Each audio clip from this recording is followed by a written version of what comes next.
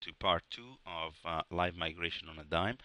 In this part, we're gonna set up Hyper-V role on 2008 R2. It's very simple. All I have here is a machine that I've already installed with a full version of 2008 R2 Data Center Edition.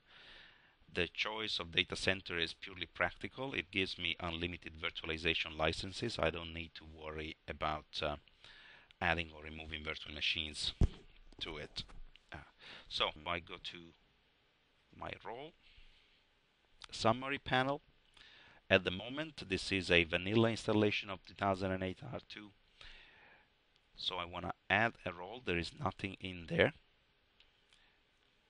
I follow the wizard, click next, and select the Hyper-V role.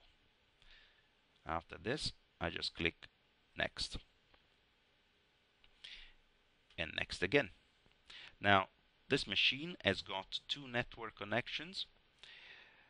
I need to choose one that will be associated to a virtual network adapter.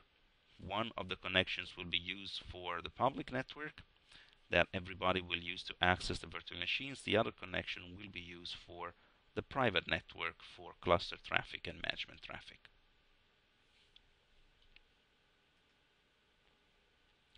So I just confirm the installation and click install.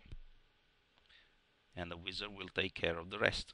Now this will take a few minutes and require a reboot, so I will just pause the recording for the time being.